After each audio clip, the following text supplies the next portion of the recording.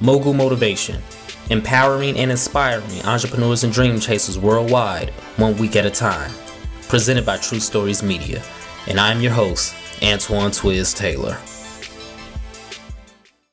Hello everybody, thank you for tuning in to another episode of Mogul Motivation. Welcome back, I'm happy that you are here. If this is your first time listening, this podcast is for the aspiring entrepreneur trying to get over that hump, make things happen, but this podcast is for anybody with a dream that wants to go forward and accomplish that dream.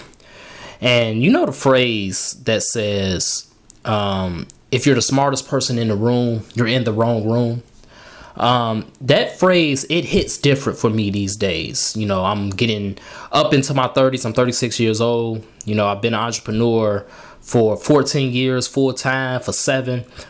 And that phrase, it really hits different now because I look back over my journey and I look at the people I was surrounded by. And I'm not trying to be shady with this, but I'm just being real. You know, the people that some of the people, I'm not going to say all, but some of the people that I consider close friends, some of the people that I was trying to help, transition into the entrepreneurial world, they weren't beneficial to me or to themselves. And what I mean by that is they weren't contributing anything to my life.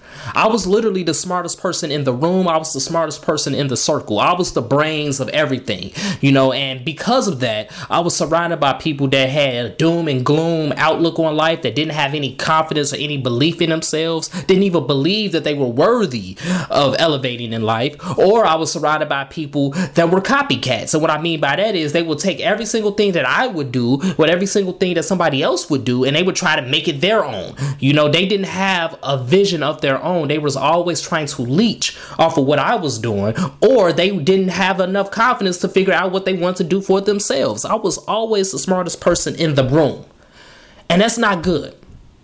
You have to be surrounded by people who can contribute to your life just as you can contribute to their life. And I'm not talking about financial, but I'm talking about something that they can bring to the table, some sort of social capital, some sort of intellectual capital that you do not possess, that they do possess, that they can bring to the table. That is how you grow, not only as an entrepreneur, not only as a person, but that's how you grow socially, because the people you are surrounded by all have their own lane. They all have their own vision. They all have their own intellect, and everybody can bounce ideas off each other. Everybody can uplift each other. Everybody can pour into each other, because if you're only pouring into everybody else, eventually you are going to be depleted. And that is what I felt as I recall my journey as an entrepreneur all those years back. Things wasn't popping off. Things wasn't as successful as I wanted them to be because I was doing all of the heavy lifting. But the moment that my circle began to shift, my circumstances also began to shift as well. Shift changes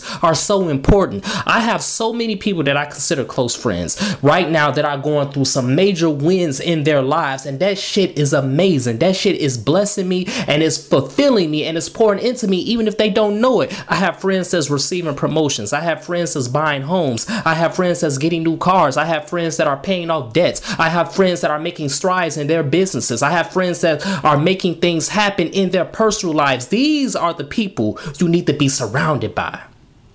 Because as an entrepreneur, as somebody that's going after a dream, even if you are used to losing, you have to get used to winning. And the only way to get used to winning is to be around other people who are winning as well. Create that winning culture in your circle so that winning culture can be contagious in your own life. I was surrounded by nothing but losers. And again, I'm not trying to be shady. I'm just being real.